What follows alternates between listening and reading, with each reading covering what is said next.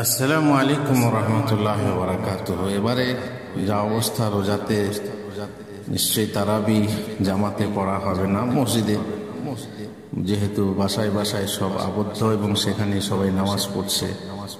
আর যদিও মসজিদে কেউ কেউ পড়ছে, কিন্তু তারাবি লম্বার জামাত, তো সেই লম্বা জামাত হয়তো হবে না।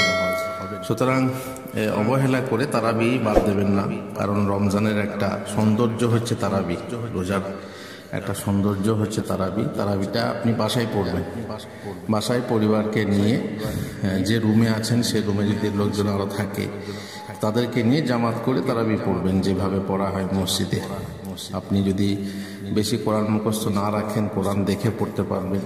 আর নিশ্চয়ই দাঁড়াবার নিয়ম জানেন, মহিলা হলে পরে মহিলা পেছনে কাতারে থাকবে, ছেলেদের সঙ্গে কাতার করবে না। ছোট বাচ্চা হলে আলাদা কথা। আর এ কথা হয়তো জানেন যে বাচ্চার এখনো জ্ঞান হয়নি, সে বাচ্চাকে নিয়ে কাতার হবে না, গণ্য নয়। অতএব মেয়েদের সঙ্গে দাঁড়াবে, মেয়েরা পেছনে দাঁড়াবে, পুরুষরা ইমামের পেছনে থাকবে। এইভাবে কাতার করে তার জামাত সহকারে কোরআন দেখেও আপনি পড়তে পারবেন। তারাবি পড়বেন। তারাবি পড়লে জানেন তো যে কিয়ামুল লাইলের সওয়াব হয়।